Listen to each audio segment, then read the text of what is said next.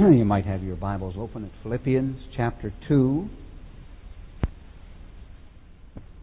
Occasionally, pastors have asked a question like this: is there some sort of very simple, uncomplicated plan that we could adopt and follow as a church that would guarantee that we would have a time of reviving and awakening and blessing that would go on and on and on and on? My answer is yes, there is a very simple, uncomplicated plan, and it's outlined in the Word of God. First of all, in Psalm 133, there are just 3 verses in the Psalm, and it goes like this: How good to God and how pleasant to men. Behold, how good and how pleasant it is for brethren to dwell together in unity. He said it's like the precious ointment on the head that ran down upon the beard, even Aaron's beard, and went down to the skirts of his garment.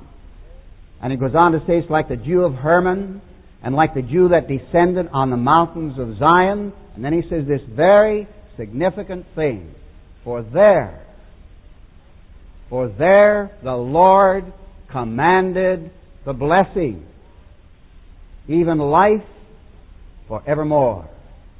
Where does God command His blessing? God commands His blessing where brethren dwell together in unity. Did you ever carefully read John chapter 17? I'm sure many of you have. I wonder if you've noticed something there. We usually think of John 17 as a prayer of Christ for unity in the church down through the ages. That's really not exactly what He prayed for. There are over 40 references to the 12 apostles. Most of His prayer was towards the 12 apostles. He prayed for those that God had given Him. And if you study the context carefully, Jesus was praying that there would be unity between the 12 apostles.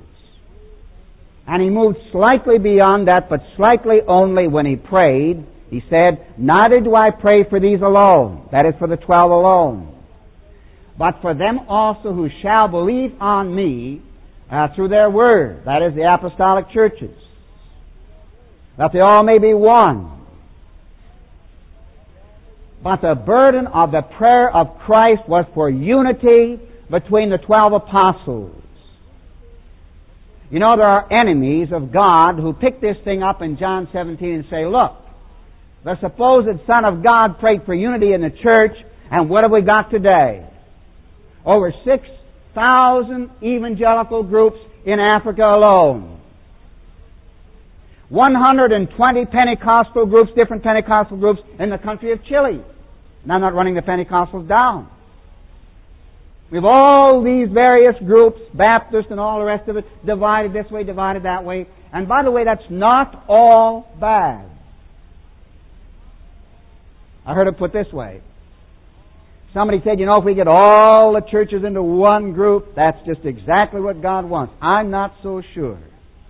I heard Hyman Appleman say, yes, if you got them all into one church, the devil could get them all at one snap. We had a monolithic church structure for 1,000 years, and it was known, dear people, as the Dark Ages.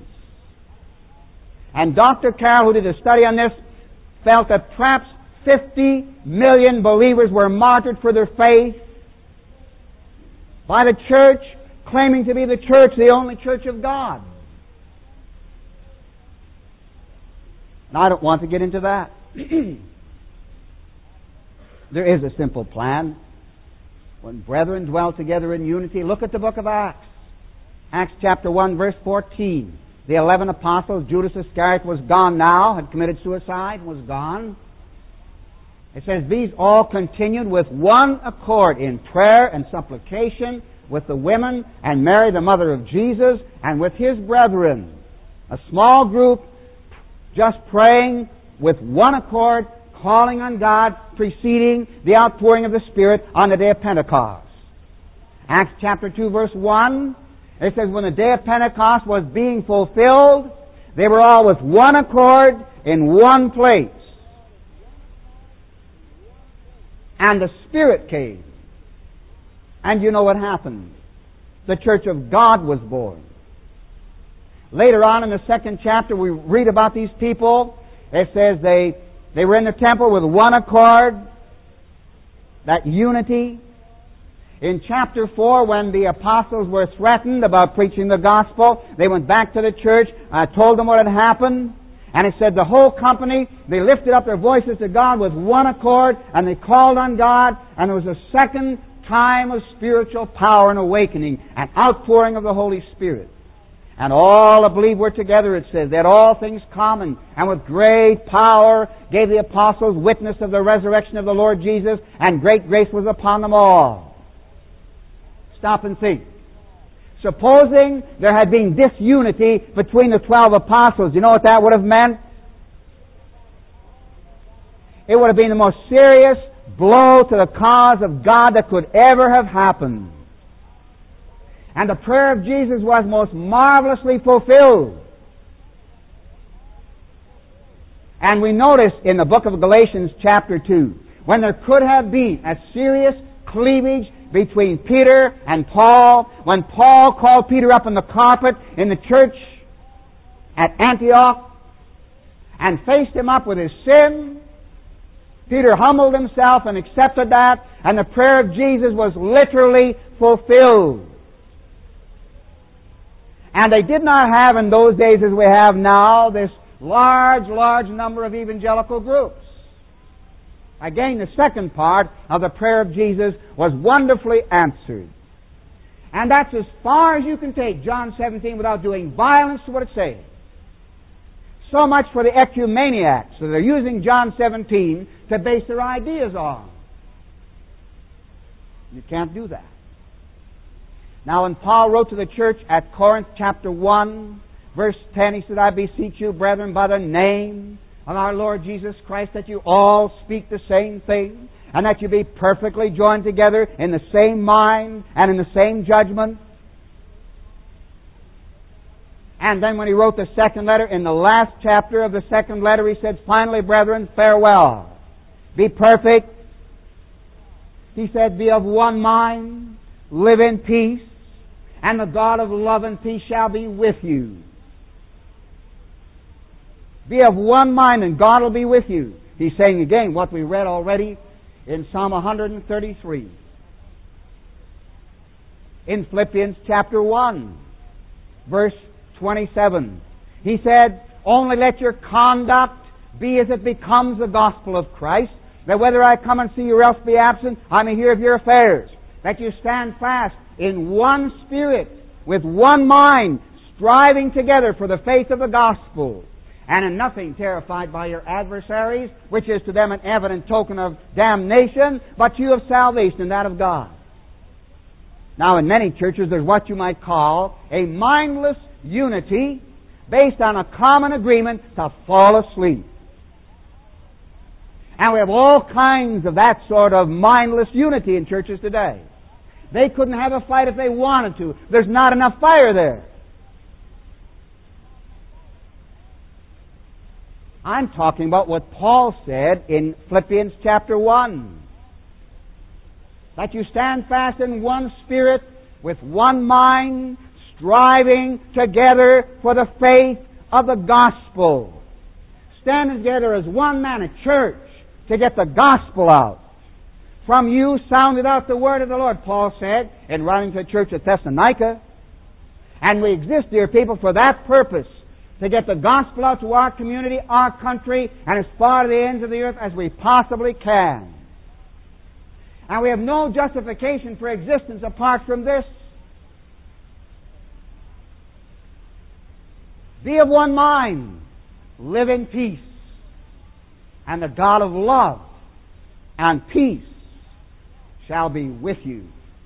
That's the promise of God. So whether it's the Old Testament or the New, we find it's exactly the same. You want constant blessing in your assemblies?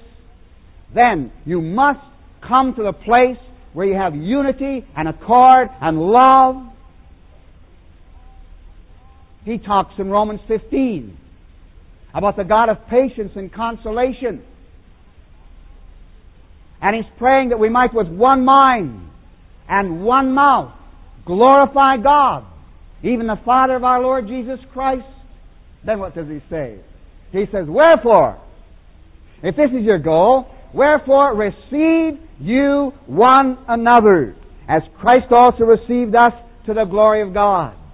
Is there anybody in your assembly that you do not receive into your heart, as Christ received us into His heart? If there's somebody like that in your experience, then you're standing in the way of the blessing of God. You're holding up reviving, preventing God from doing what He wants to do in your particular assembly. But if the problem of division is there, how do you deal with it? Philippians chapter 2, in my opinion, gives us the clearest possible teaching. And I believe were these verses to be applied, especially the first 10 or 12 verses, we would have constant reviving and blessing with people being saved and the work of God prospering. Let's look at it. If there be therefore any consolation in Christ, and there is. 2 Corinthians chapter 1 says, as our sufferings abound, our consolation abounds by Christ. Many are the afflictions of the righteous, it says in the Psalms, but the Lord delivers them out of them all. If there be any consolation in Christ, if any comfort of love, and oh, there is. If any fellowship or communion of the Spirit, and there is. If any inward compassion, and there is. Fulfill you my joy. That is, make me joyful. Let me hear what you're doing that'll make my heart sing for joy. That you be like-minded, having the same love, being of one accord, of one mind. There it is again. Then he says, let nothing be done through strife or vain, that's empty glory. Strife. Let nothing be done through strife. In most churches there are certain people that unless they get patted on the back regularly, they sulk. They hand in their resignation because they have not been recognized properly for the work they're doing in the church. Vain, empty glory. They're not willing to wait until Jesus comes back and to wait and hear Him say, well done, thou good and faithful servant. They want the pastor to say that from the pulpit. So they get some glory now.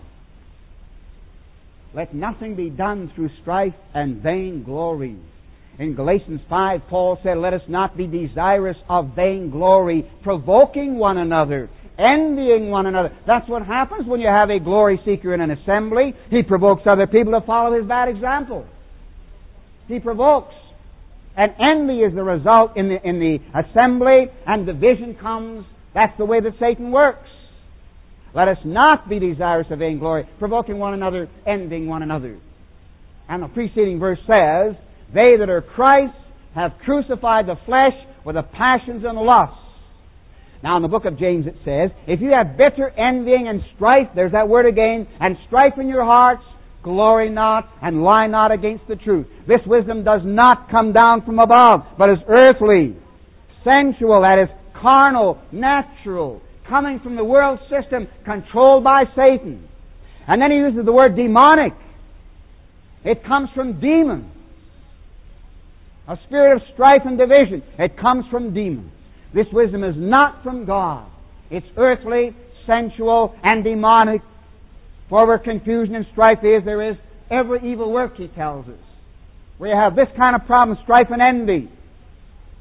Then he says the wisdom that is from above is first pure, then peaceable, it's gentle, it's easy to be entreated, it's full of mercy and good fruits, it's without partiality, it's without hypocrisy. And the fruit of righteousness is sown in peace of them that make peace. Which kind of wisdom do you have in your heart? From God or from demons? And in many churches there are people who have wisdom from demons. Bitter envy, strife, self-seeking, glory-seeking. You know what it says in Proverbs about this particular problem? He that is of a proud heart stirs up strife, And if the devil can get a couple of people like this in your assembly, that's all he needs. He that's of a proud heart stirs up strife in the assembly. And there's a very strong statement in the book of Proverbs about contention. Here are two people don't get along. Here's trouble in a family, or maybe two families don't get along. Or there's division in the church, and there's two groups in the church. What causes this? God tells us there's only one root cause for contention. Here's what He says. Contention comes only by pride. Back of it all is human pride. Always, God said. Only. Do you remember it says also in the book of Proverbs that he that sows discord among brethren is an abomination to God? Be very careful you do not become a tool of the devil. He that sows discord among God's people, he is an abomination to God. Some people think they're sent from God to create a division in an assembly. Be very careful. Abomination to God. He goes on here to say, then let nothing be done through strife or vainglory, but in lowliness of mind. In Ephesians chapter 4, Paul spoke about us endeavoring to keep the unity of the Spirit in the bond of peace. And a little later on in the same chapter, he talks about coming in the unity of the faith. One Lord, one faith, one baptism, one God and Father of all, who is above all and through all and in you all. Endeavoring to keep the unity of the blessed Holy Spirit in the bond of peace, which means each of us have a contribution to make in this particular area. All of us should be working towards this. I heard of a pastor that had a fantastic method of dealing with problems of this kind. You know, somebody would come and they'd say, Pastor, I have to talk to you. So they get talking to the pastor and they would say, you know, brother so-and-so has been doing... On the pastor, just a minute, I'll call him on the telephone. We'll call him and we'll discuss it while he's here. He said it was simply amazing how people quit coming to him. If you've got something to say about somebody, say it to their face. Or not at all. I mean, a coward can say it about them when they're not there.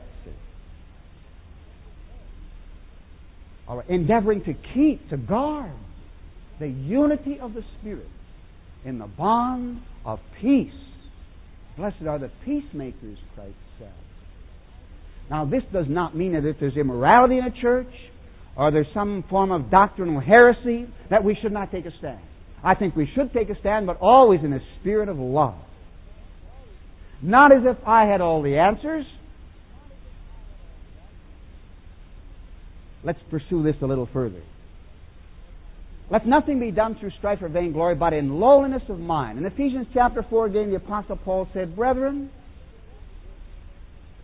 he said, walk worthy of the vocation wherewith you were called, with all lowliness and meekness, with long suffering, forbearing one another in love, pushing the other person out in front, not yourself.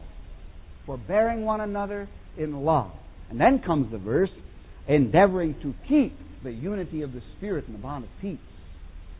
The problem is we're not meek, we're not humble, we're not lowly, we're proud and starchy and stiff. That's the problem, you see. Do you remember what Christ said, one of the things in Matthew chapter 11? And you know, you see this in a wall text quite often. Come unto me and I will give you rest. We used to have that, and there's a big statue of the Virgin Mary in the city of Santiago in Chile. It's a city of 5 million or so, and there's this high hill, I forget how high it is, 1,500 feet or something in the city, and on top of that hill is a statue of the Virgin Mary, 90 feet tall, a gleaming white statue. And there's I suppose the statue at the base is as wide as from here to the wall or wider, and there's an entrance, a door. You can't go in without special permission, but you can look through the grill on the door. And there was a picture of the Virgin Mary, and underneath her picture were these words, come unto me and I will give you rest. Well, of course, that's wrong. It's Christ who gives rest. But what I want to say about that text is this. Christ said, come unto me and I will give you rest, but that's not all He said. And that's the unfortunate part, that we take it out of its context and we lose the force of what He's really saying. Here's what He said. He said, come unto me, all you that labor and are heavy laden, and I will give you rest. take my yoke upon you, that's the cross, take my yoke upon you and learn of me. What does he want us to learn? Doctrine? Well, that's all right, but that's not what he's talking about there. He said, and learn of me, for I am meek and lowly in heart, and you shall find rest into your soul. You see, the proud person will never know rest. It's the meek, humble, lowly person that finds perfect rest in his heart. The proud person is always in trouble, always full of unrest, afraid somebody will find him out, or afraid somebody will get more glory than he's getting, and so on.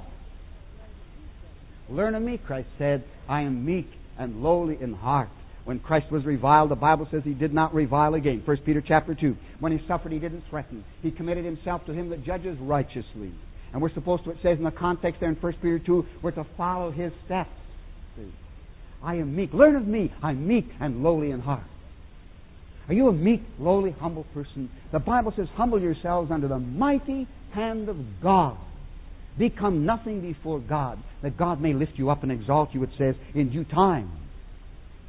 So let nothing be done through strife or empty glory, but in lowliness of mind. Well, before we leave that, here's the thought in Isaiah chapter 66. God said, the heaven is my throne and the earth is my footstool. Do you ever stop to think that if we could build a temple big enough to reach clean around the world, the Lord would have trouble getting its feet in? Think of it. The heaven is God's throne and the earth is God's footstool. You know, the Bible talks about God stretching out the heavens as a curtain or a tent to dwell in. And the scientists tell us we live in what they call an expanding universe. And objects are moving away, flying away from some central point at speeds of up to 60,000 miles a second. Indeed, they think there are objects flying beyond the speed of sound and of light. Particularly of light, not of sound, of light.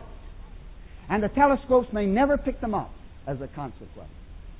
And of course the Bible says God is stretching out the heavens. They're still not big enough, you see. And they'll never be big enough for God because He's infinite. And if 10 million years went by, God would still be stretching the heavens out because they're not big enough, you see. The heaven is my throne, the earth is my footstool. Where is the house that you build unto me, and where is the place of my rest? For all these things has my hand made, and all these things are these. But to this man will I look. Now the word man is not in the original Hebrew language at all. What he really said was, but to this will I look. I won't look at your ornate, costly temples. I've been in buildings costing $3.5 million or more. But God says, I don't look at buildings like that. He says, but to this will I look. Or to put it differently, here's where I will look. To him that is poor and of a contrite spirit and that trembles at my word. Just think of it. This infinite God of the universe. He doesn't look at any of our great ornamental works. But He's looking for people who are meek and humble and lowly in heart. To this will I look. To him that is poor. And Christ said, blessed are the poor in spirit. That is, the lowly in spirit. For theirs is the kingdom of heaven. To this will I look. To him that's poor and of a contrite, that's a broken spirit, a repentant heart, and that trembles at my word. We sing in one of our songs, then I trembled at the law I'd spurned. Then my guilty soul imploring turned to Calvary. Do you qualify? Is God looking at you? There's a lot of us God can't bother looking at because we're so full of pride. Him that's poor and of a contrite spirit and that trembles at my word. That's the God. You want a spiritual revival in your heart? This is the kind of person you have to become. Thus saith the high and lofty one that inhabits eternity, whose name is holy. I dwell in the high and holy place with him also that is of a contrite and humble spirit, to revive the spirit of the humble and to revive the heart of the contrite, the repentant one. Those are the people God revives. The meek and the lowly in heart. Do you remember, there's one thing only that I'm aware of in the Bible concerning which it says that to God this one thing is of great price. What is it? 1 Peter chapter 3. He says the ornament of a meek and quiet spirit, which is in the sight of God of great price. Do you have a meek, quiet spirit? Are you a self-effacing person, or one that's constantly pushing himself out so people would look at you? You want the blessing of God, the full blessing of God in your heart, and like you have to become nothing? It says in the Bible, submitting yourselves one to another in the fear of God. Likewise, you younger, submit yourselves unto the elder. Yes, all of you be subject one to another, and be clothed with humility. For God resists the proud, but gives grace to the humble. Surely He scorns the scorner, but gives grace to the lowly. You find this, dear people, all through the Word of God. How have we missed it so long? We're praying and praying for the power of the Spirit in our life and our churches, and we're so proud God can't do that. There's a verse in the Psalms that says, Psalm 84, that the rain also fills the pools. Now, you know, when it rains, the rain runs off the hills, it runs off the high places, and it gathers in the low places. A ditch is no tourist attraction, but at least it holds water. And if you're willing to be a ditch for God's glory, He'll fill the ditch with water. But most of us are so proud. The rain also fills the pools, it says, and they go from strength to strength as the pool gets larger and larger. If you're humble enough, there's no problem with God. He'll fill your life with Himself. But it's our pride that keeps God from filling us with Himself, you see. In lowliness of mind, let each esteem other better than themselves. And sometimes people have said, Bill, it's not very practical. How can I esteem brother so-and-so better than myself when I know he's not? Well, that's the problem, isn't it? But when people say that, you know what they're really saying? This is what they're really saying. They're saying, I have never seen my own heart. If you ever get a look at that dark cavern of your own heart, you will have not the slightest problem in the world esteeming other people better than yourself. The Bible says in the book of Job that the stars aren't clean, the heavens are not pure, and God had to charge His very angels with folly. And then He said, how much more abominable and filthy is man who drinks iniquity like water. Your heart's no different than the heart of that fellow that ran his car over that professor a while ago. We have the same potential for evil. Every last one of us has. And we ought to be always saying, but for the grace of God, that would have been me. Don't congratulate yourself that you're better than anybody else. The moment you do, you identify yourself with a Pharisee in the Gospel of Luke who said, God, I thank you that I'm not like other men. That's the problem. So then, let each, that's you and I, esteem anybody better. Not just equal to, but better. Forbearing one another in love, it says in another context. How about this, my dear friend? Do you really live that way in your assembly? Do you esteem everybody else in your assembly better than yourself? Listen, if you're not doing that, you're a first-class hindrance to revival. You're standing in the way of the Spirit of God. We have to come to this place, and we can by the grace of God. Let me give you an illustration from real life. Howard Gardner was a conference pastor for years with this particular conference, and God touched his life in revival in Winnipeg. Here's what happened. I was coming to Winnipeg from Saskatoon, that's 515 miles or so, with 5 men from my church in Saskatoon who just experienced a reviving in their heart. And boy, that was the longest prayer meeting I was ever in. 10 hours long that prayer meeting was. I mean, we started in Saskatoon, we were still praying and praising God, and we got to Winnipeg 10 hours later. You know, they never saw that beautiful herd of black Angus cattle out in the field or some beautiful home or something else. It was, hey, let's pray for this church. Let's pray for this mission. Let's pray for this pastor. Let's pray for this backslider. Hey, I know a sinner that needs God. And it went on and on for 10 solid hours. And we got to Winnipeg, and guess what happened? We get into a motel, and the brethren said, now let's have a prayer meeting. That's what happened. Well, Howard Gardner, I've known him when he was 8 years old. They called him, of course now he's 6'4", they called him Happy Howard. He was the life of every party. And he heard about this thing, and he thought to himself, he said, I said to myself, this revival thing, that's usually emotionalism, but if Bill McLeod's connected with it, it won't be very emotional. So I'll check it out. So he came to this meeting, and the church in St. Paul, Winnipeg, was packed. And he listened to the testimonies, and he said to himself, he told me afterwards, I said to myself, well, yeah, God's done something for those men, there's no doubt. But he wasn't overly impressed. Sitting about the 4th pew down to my right, then in my discourse, in my sharing, I quoted this verse that we're talking about right now. Let each esteem other better than himself. And he said at that moment the action began.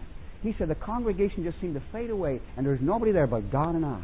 And God said to me, do you live this way? And he said, I said to God, yes, God, I think I do. And God said, what about, and he mentioned a certain pastor who was sitting about 4 over in the same pew. And he said, I said to God, Lord, I don't know how you can bless him the way you do. He's such a big windbag. I think I know what the real problem was. This particular brother he was talking about that he had this bad attitude to was a tremendous soul winner. Won all kinds of people to Christ, started new churches, and this was not happening in Howard's life, and he resented it, you see. So he thought he was just a big windbag. I never ever had that impression of this particular brother, but that's how he felt. That's what he told God. And he said, when I said that to God, God said to me, I want you to get up out of your seat and walk down that aisle and kneel at the altar of the church. Now, I'm still up here preaching. I don't know what's going through his mind down here. God said, I have something I want to teach you. I wish Howard was here to tell the story himself. I've heard him give it many times because he worked with me as a song leader for a year and a half before he had a stroke and some other problems and had to leave that kind of work. He said, as I was walking down the aisle, he said, Jesus met me in the aisle and put his hand on my head and reduced me to zero. He said, when I got to the front, I knelt down and I looked around and I couldn't even find myself. I can't explain it. He said it was a strange thing. I was no longer there. Just the Lord. And then the Lord said to me, now can you esteem brother so-and-so better than yourself? And he said, through my tears I said to God, better? Oh God, he's 1,000 times better than I am. God said, that's right.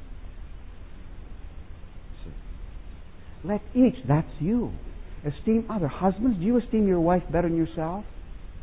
Or do you sometimes wish you were married to somebody else?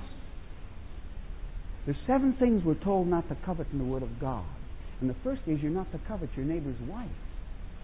Listen, if you live with your neighbor's wife, as long as you've lived with yours, you probably have the same problems you've got with your wife now. Wives, do you esteem your husband better than yourself, or do you wish you'd married somebody else? Be very careful. Let each esteem other. Young people, do you think you're better and smarter than your parents are? Watch it. You'll be in trouble with God. Parents, do you think you're a lot smarter than your children are? You better watch that too. Let each esteem other better than themselves. Pastors must esteem their people better than themselves. People must esteem their pastor better than themselves. I mean, right from the top in the church, right down to the bottom, if there's such a thing, we have to, each of us, esteem other people better than ourselves. And when you get that kind of a situation, you can't have a church fight. You can't have disunity. And there, the Lord commands the blessing. And if you don't have that, you can preach and pray. You can have the best evangelistic team in the countryside, and nothing will happen. I think of a church, a Baptist church down in Texas. I had meetings there. But before I got there, the pastor, he was a very aggressive fellow, and he arranged for a real hot evangelistic team to come. Then he arranged for a singing group to come, and they rented a high school auditorium seating 2,000 or more, and they packed it to the doors for a solid week, and they set a record for their denomination, and you got to go some to do that because their denomination has 40,000 churches. And they had 1,760 professions of faith in Jesus Christ in 7 days of meetings. And he phoned me long distance to tell me what God was doing. Well, we were there 5 weeks later. Do you know what had happened? He had not baptized one convert out of 1,760 people, and 5 weeks later he never had one of those people attending the church. You call that a work of God? Oh no, that's the work of men. And it says in the book of Ecclesiastes, whatever God does, it shall be forever. Nothing can be put to it, nor anything taken from it. And God does it, that men should fear before Him. I am sick and tired of the work of men. Oh, how we long and pray in our fellowship for another outpouring of the Spirit of God, deeper, more widespread, more powerful than anything we've seen. And we believe it's coming. We've dedicated ourselves to this cause. But it's going to come, dear people, when we start lining up with the Word of God. And each Christian has a personal responsibility to be the kind of person that we're reading about in Philippians chapter 2. Let each esteem other better than themselves. Look not every man on his own things, but every man also on the things of others. Do you live that way? You're not supposed to be concerned about your little cabbage patch. Get concerned about other people's cabbage patch. Help them. Can I help you, my brother, my sister? Can I pray for you? Is there anything I can do to help you in your Christian life and walk? Job was in awful trouble. He talked about possessing wearisome months of vanity. Do you remember when he got out of his problems? The Bible says in the last chapter of the book of Job that the Lord turned the captivity of Job when he prayed for his friends. Look not every man in his own things, but every man also on the things of others. You see in that same chapter 2, verse 21, he said, all seek their own, not the things which are Jesus Christ. And if you look at the context, he's talking about believers. Because in the preceding verse he says, I have no man like-minded who will naturally care for your estate, for all seek their own, not the things which are Jesus Christ. And that's the problem. You know, the Lord uses some pretty strong and striking language in the Bible sometimes. Here's a thought from the book of Isaiah. God was speaking about the shepherds and whatnot, and he said they're greedy dogs which can never have enough. They all look to their own way, everyone for his gain, from his quarter. What's in it for me? You know, greedy dogs, God said. Have you ever seen 2 or 3 dogs eating from the same dog dish? Have you ever, in all your experience, seen the dogs line up, politely bow to each other, Fighter, you go first, no, Rover, you go first? Ever seen them do that? Oh, no. You know what happens. They get in there, just snap, and they snarl at each other. And I've seen dogs, sometimes they get fighting over the dog dish, and the dog dish turns upside down. All the food is in the lawn, you know, and they fight there, and they snap, and they snarl, and eating grass and gravel stones and everything to get as much as they can. And God speaks about people being like greedy dogs that can never have enough. They all look to their own way, everyone for his gain, from his quarter. What's in it for me? What will I get out of it? Oh, God hates that kind of a spirit. Absolutely hates it. I was visiting a daughter of mine in Kamloops, British Columbia one time, and my son had a German Shepherd, and we had to bring the dog along on our holidays. I tell you, people, whatever you do, don't take a German Shepherd on holidays in a car.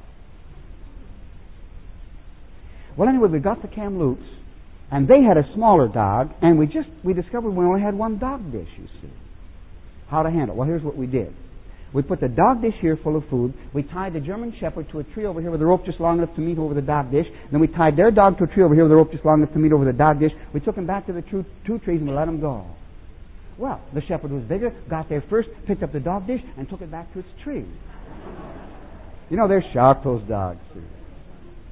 When I saw that happen, I said to myself, you know, the trouble with that dog is it's been watching humans too long.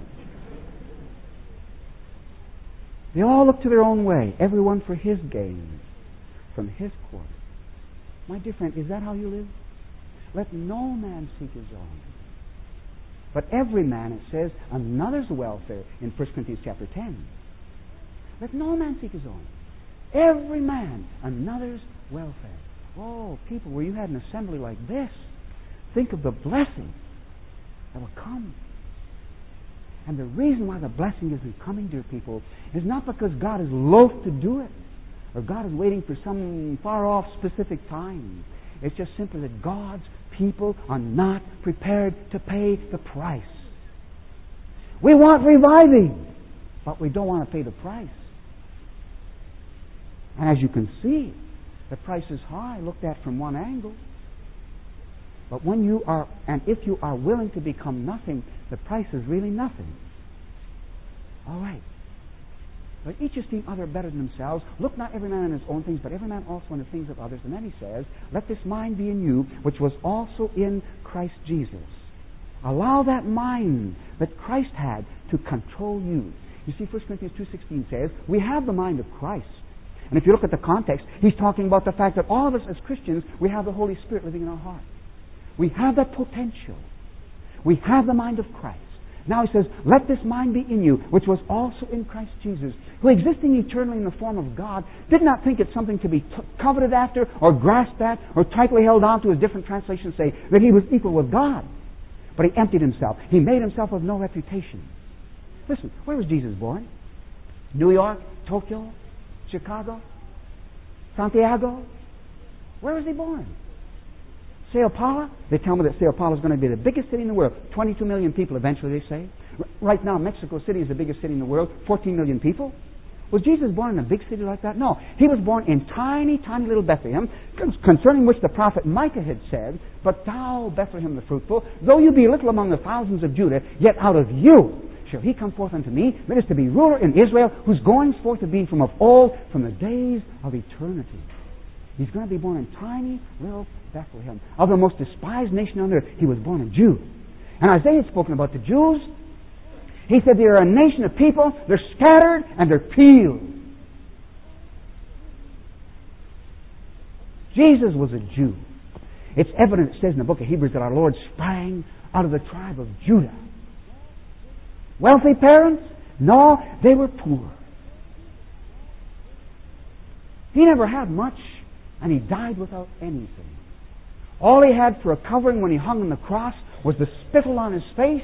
They spit on Him, and the blood flowing down from the wounds on His body. He never had a single stock or bond, and He never had $1 in the bank. Let this mind be in you, which was also in Christ Jesus. Let him that stole steal no more, but rather let him labor, working with his hands the thing which is good, that he may have to put in the bank at 15. No, that's not what it says. That he may have to give to him that needs. You have some extra money? Give it. That's what God said. Don't argue with me. Argue with God. Ephesians chapter 4. That he may have to give to him that needs. You don't have to hoard. You have to give. That's what the Bible says. And there's all kinds of Christian work that's suffering for lack of funds. All right. Let this mind be in you, which was also in Christ Jesus, who made himself of no reputation. They said he was a Samaritan.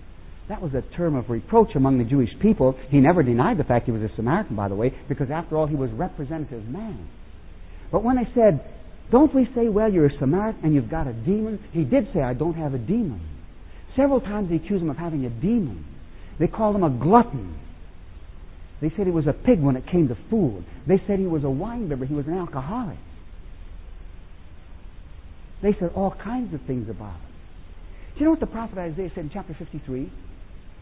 He said, he has no form nor comeliness, and when we shall see him, there is no beauty that we should desire him. He is despised and rejected of men, a man of sorrows and acquainted with grief. And all those pictures that you see of the Lord Jesus Christ, you might as well forget about him. That's not how he looked. He has no form nor comeliness, and when we shall see him, there is no beauty that we should desire him. He was not a handsome person. Do you know that the earliest, the oldest likenesses of Christ that have ever been found show him with a face that's far from handsome, and his face is pockmarked. No form nor comeliness. Nobody would look twice at Christ. When we shall see him, there's no beauty that we should desire him. People, he emptied himself to this extent. And what does it say? Let this mind be in you. What are you proud about? Your beauty? Your money? Your job? Your family? Your intellectual ability? Listen, forget it. You and I, the Bible says in Isaiah 40, we are mathematical impossibilities. We are less than nothing. And you know what? I never heard an amen in the whole building. Don't you believe it? That you're less than nothing, and vanity, it says. Surely men of low degree are vanity, and men of high degree are a lie. To be laid in the balance, God said, they're altogether lighter than vanity, that is lighter than the wind. There's nothing there before the great God of the universe. God says that men are so light, they're so little to us, that if you took all the nations of the world, beginning from Adam down to the last person who will ever be born, and put them all together, they're like one drop of water in a bucket. How many times does that drop of water have to be split before you get in the picture? I mean, it just boggles your mind. If you were walking down a path at a Bible camp and with an empty bucket, and somebody came up behind and dropped one drop of water in the bucket, would you be aware of its weight? I guess not. So what happens if they drop you in the bucket? You know what I think? I think for a lot of us, if they put you and I in the bucket will go up instead of down. Less than nothing and vanity. This is what the Bible says. Then should it be so difficult to accept this kind of an appeal? That I should be meek and lowly in heart? That I should esteem my brother better than myself? That I should stop looking at my own interest and become concerned about the interest of others? Oh no, if I really see myself, I'll have no problem accepting this kind of teaching. So some people say, well, I'm not going to let anybody make a doormat out of me. Well, maybe at that point you just parted company with Jesus, because they wiped their feet on him. Now I know we have to be careful in this particular area, not become fanatical, but to be meek and lowly in heart. And he said, you shall find rest unto your souls. You know what? When you quit When you quit trying to project a pretty self-image to the people out there, all attention goes out of your life. You can smile at anything because you're not trying to be anything, see. You're just yourself. And Jesus lives in your heart. And you're proud of Him and nothing else. God forbid, cried Paul, that I should glory except in the cross. Why, Paul, what about all those churches you started? What about all those thousands of people that found Christ through your apostolic laborers? What about those hundreds of people who were healed? He said in Romans 15, I will not dare to speak of any of those things which Christ has not wrought by me, to make the Gentiles obedient in word and deed, with mighty signs and wonders through the power of the Spirit of God, so that from Jerusalem and round about unto Illyricum I have fully preached the gospel of Christ. But God forbid that I should glory except in the cross of our Lord Jesus Christ, whereby the world is crucified unto me, and I unto the world. He made Himself people of no reputation. He took upon Him the form of a servant. He said, I am among you as He that serves. The Son of Man has come not to be ministered unto, but to minister, and to give His life a ransom for many. Are you following Christ in that area? He gave His life a ransom for many. He came to be ministered unto, not to minister. He made Himself of no reputation, took upon Him the form of a servant, and was made in the likeness of man. And being found in fashion as a man, when Jesus Christ opened His eyes and found Himself encased in perhaps 8 pounds of human flesh, what then? Listen, the God of the universe, encased in 8 pounds of human flesh. What did He do then? The Bible says He humbled Himself. People, listen, He had to. How could He stay? How could He nurse at a woman's breast the God of the universe? How could He? But He did. That's how far my Savior humbled Himself. Is it so difficult then for me to humble myself? Oh, for some people it is. And we're all trying to have our own way and promote our own ideas and so on. And you know what the consequence is. Disunity, and the devil sits in the sidelines and laughs at the church of God. I can't sing that line in that song without feeling hypocritical. Like a mighty army moves the church of God. Or the line that says, we are not divided, all one body we. That's nonsense. Just not the way it really is. It's an ideal, but it isn't true. But thank God, here and there are churches where you find this unity. Churches, people controlled by the love of God. And there's just constant growth.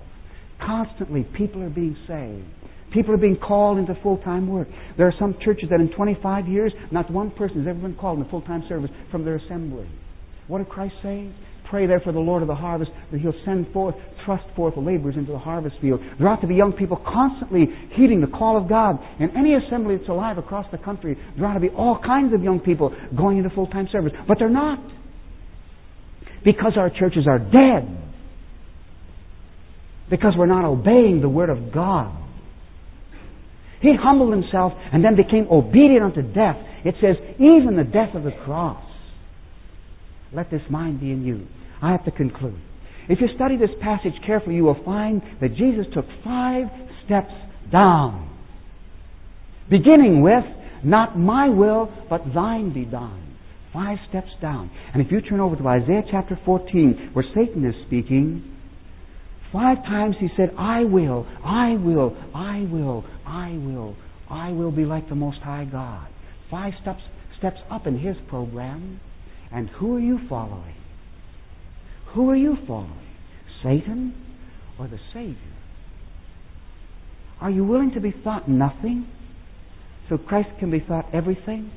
If you hear somebody said something about you, some lying thing, can you praise God for it? In all things approving ourselves as the servants of Christ, the ministers of God.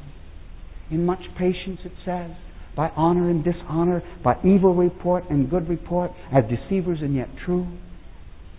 See, there's the problem. It says in 1 Timothy, 2 Timothy rather, the Apostle Paul said, all that will live godly in Christ Jesus shall suffer persecution. And most of us spend our whole adult life as Christians trying to avoid persecution. But people, this is our power. In Hebrews chapter 13, here's one of the things it says.